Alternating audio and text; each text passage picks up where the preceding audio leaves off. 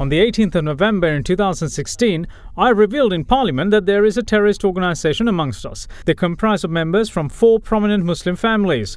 People like Mangala Samaravira criticised me, saying that I am trying to spread radicalism in the country.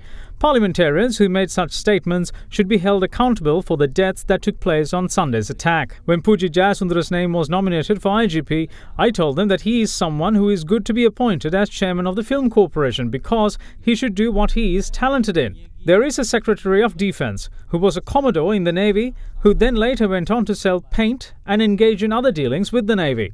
What knowledge and experience does this Secretary of Defence possess? The President should be ashamed of appointing such an individual. There are 44 intelligence personnel who are in prison. How can the country function like this?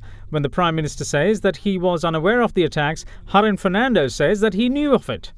Mano Ganeshan said he knew about the attacks a week earlier.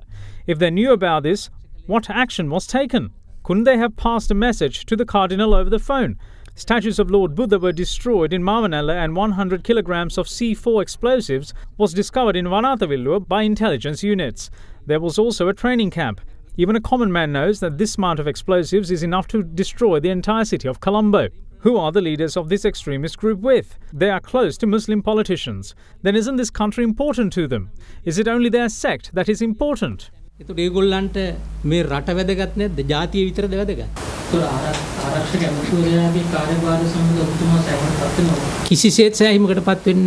I'm not at all satisfied. The Minister of Defence has a responsibility that suitable people are appointed to head various units when it comes to the security of this country. When the Minister of Defence is not in the country, a secretary who is able to look over the operations should be appointed. There is no point having a scarecrow or the blind. He should have brains and the right attitude.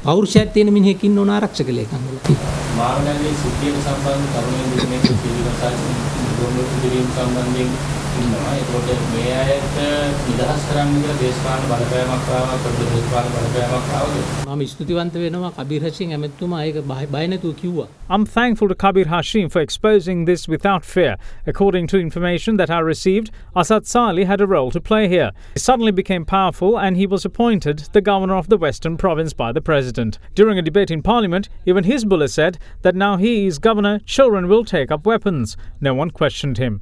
Now there is proof that this happened.